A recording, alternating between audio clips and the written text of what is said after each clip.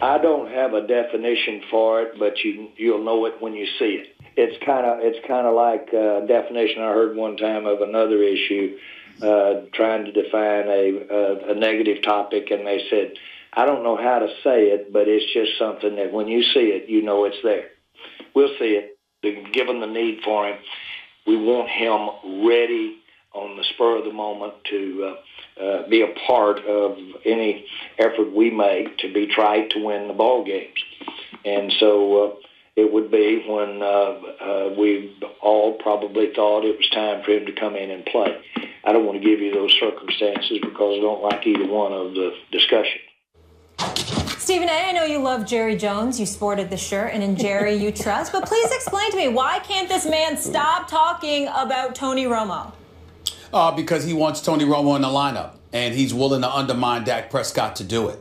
I think it's very, very clear. The more he talks about it, Jerry Jones is a brilliant businessman. He's a hype machine personified. Clearly, he wants the headlines, and certainly alluding to Romo makes it even more, there's more additional headlines that ultimately will come the Cowboys' way. But it's deeper than that to me when I listen to Jerry Jones. I see someone clamoring for Tony Romo.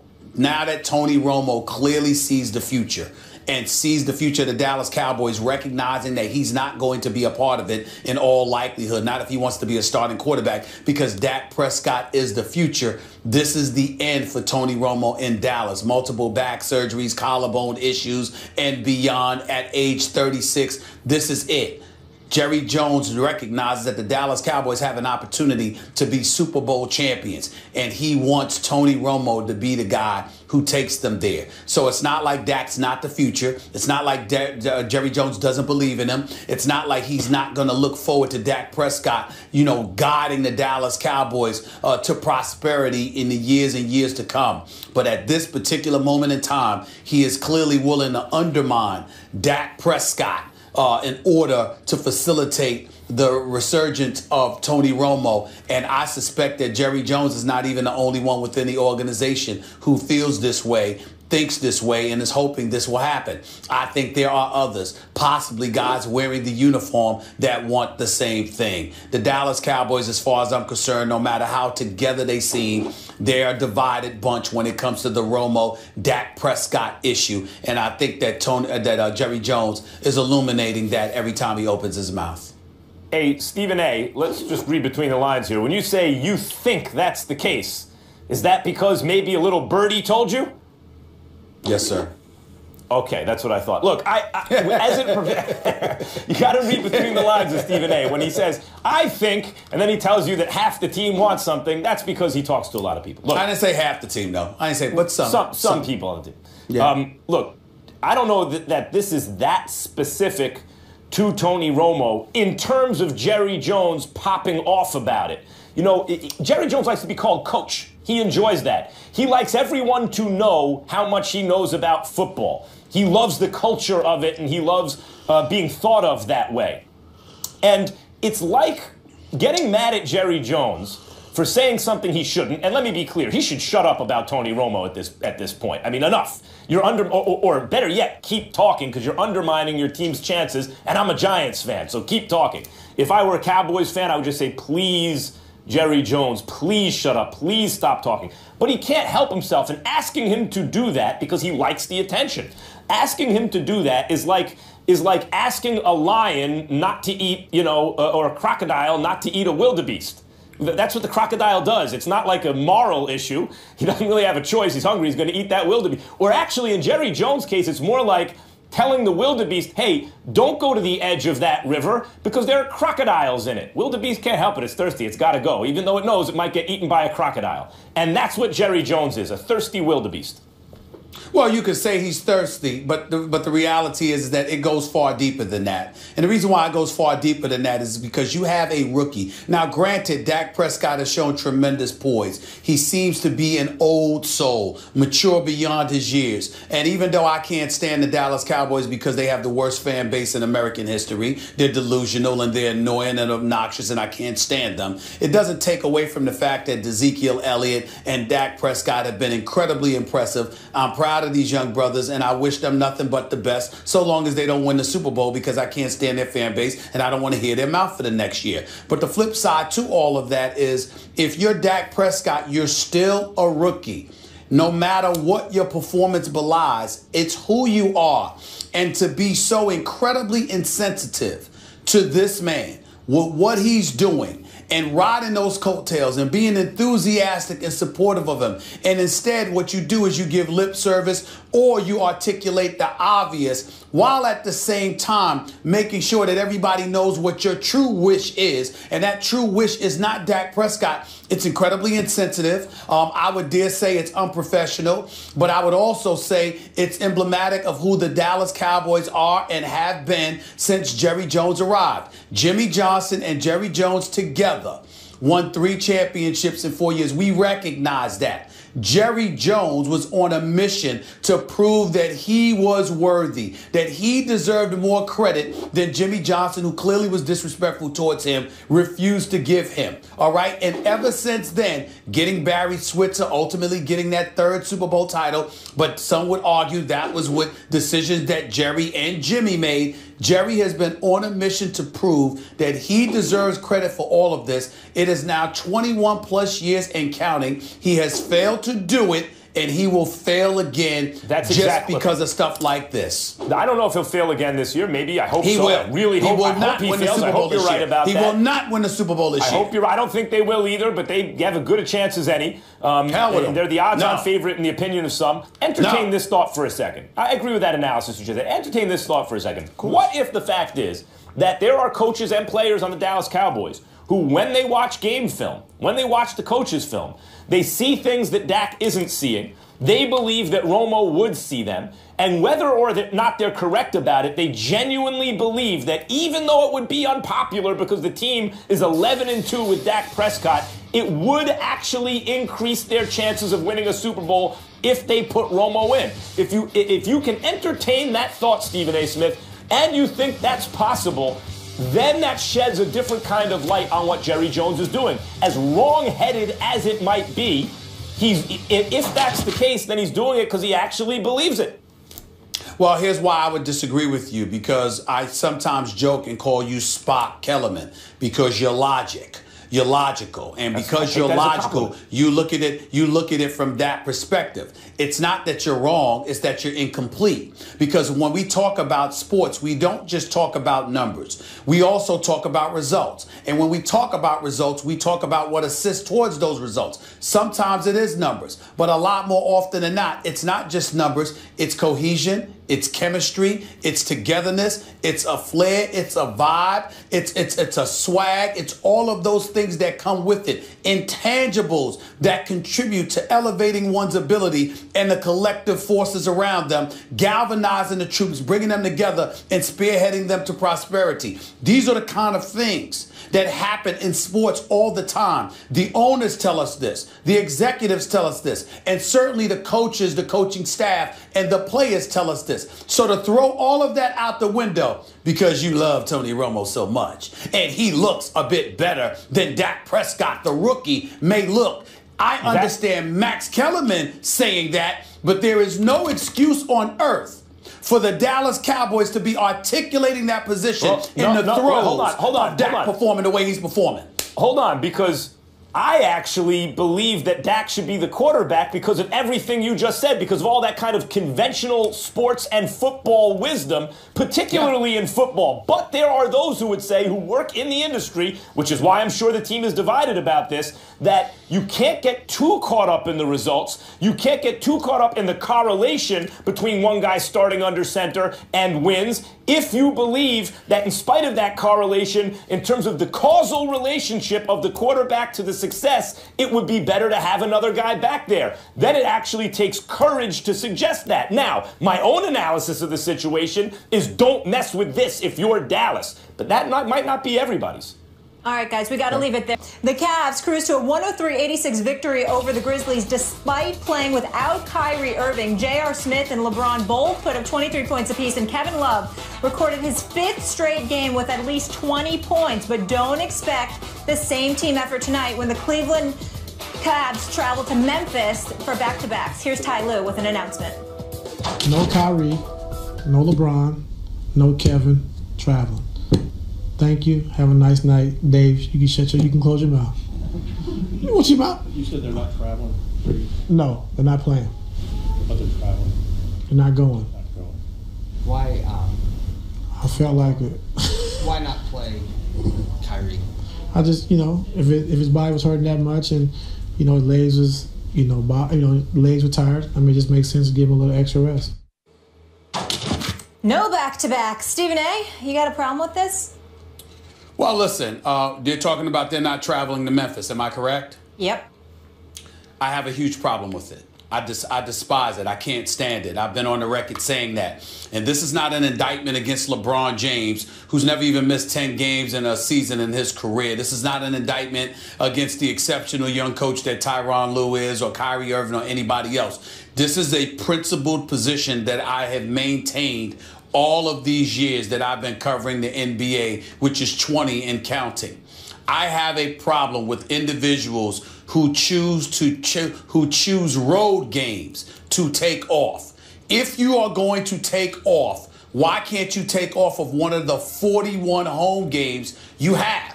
Because the chances are that people who are coming to see you at some point in time or another, they're going to be there to see you. Not to mention the fact that, again, not only are they going to see you, but at the same time, it's your home team, it's your home turf, it's your home fan base. So they truly are coming to root for the team, even in the event that a LeBron, a Kyrie, etc. aren't playing. But when you go on the road, you're going once, possibly twice a year. They're not going to get an opportunity to see you on the road. If you're the Memphis Grizzlies and you're selling tickets to your fan base, what you're telling your fan base is gravitating towards that particular game because they're anticipating seeing a LeBron. They're anticipating seeing a Kyrie Irving. And that's their only shot throughout the season to see you. And you don't show up for that game. I just think I think it's insane, and I think it's wrong. There may be nothing you can do about it, but I'll tell you an idea that I have, Max Kellerman. A matter of fact, go ahead, Max. I'll wait to tell you what my that's right. idea You know why is they don't get to address see this them? matter. Because they don't have them on their team. I mean, Kyrie and LeBron and Kevin Love don't play for Memphis. They play for Cleveland. And what you're talking about is having business interest of the league supersede the competitive interests of the team. Listen, think about every player in NBA history. What are they really playing for? Like, how do we remember them? Why does Magic Johnson win the Larry Bird argument right now? He's got 5, Bird's got 3. Who's championships? Who's the best active coach in basketball? Greg Popovich. What does he do? He Popoviches his players. He rests them. Are you suggesting that there shouldn't be any such thing as a DNP-CD, did not play coach's decision? Because that's what Ty Lue is saying. He's saying, look, they ain't going to play. That's a coach's decision. And for someone else to sit there, you or anyone else say, yeah, but the only reason you're not playing them is because of X, Y, and Z. They're your best players. Why wouldn't you? That's really not for someone else to decide. That's for the coach to decide, who's doing his best to marshal his resources in such a way that he gives his team the best chance to win a championship. And that's what it's about. So who is this actually serving? The Cleveland Cavaliers fans who root for that team and want the team to win a championship. And you just said you don't know what you're going to do about it. You know what you can do about it. I don't think anything should be done about it, but I'm interested to hear your plan, Stephen A. Well, first of all, if a cockroach was looking for crumbs on the ground, you could explain it away and philosophize about it. That don't make it just. That doesn't make it so. Here's the deal. Here's the deal. When I'm talking about it, first of all, I said, of course you can get rest. I'm talking about not just the interest of the league from a business perspective, a decency towards the fan base. Again, they're not going to see you because they don't live there in Cleveland. If you're coming to Memphis once a year, you're coming to Utah or someplace like that, and that's the game you choose to sit out, I think it's incredibly insensitive to that fan base. And I'm telling you what I think where are should the happen. violins? Where are the violins? Stephen A. Smith. Did I let you You're speak? You're always making fun of me. You saying that I'm in my emotions about this stuff. Did I let you speak? Did I let you speak? Let me get to my point. I specifically said I had a point, and it is this. I believe that the NBA should start allowing fans, in the event that you choose not to show up and play, I think that the fans should be allowed to get their money back or get a discount. Because when they charged those ticket prices for that particular game, it was with the thought that LeBron and Kyrie would be in uniform. And if you're not going to show up, this is not Cleveland, mind you, because they're there 41 nights a year. This is on the road, the only time you would get to see them. That's cheating the fans. Well, I mean, and let me tell you something. The fans of Cleveland. I mean, listen, Memphis, get your game up. Like, get players that people are interested in watching. So Memphis is pretty good, by the way. I have a question because this is where I'm confused.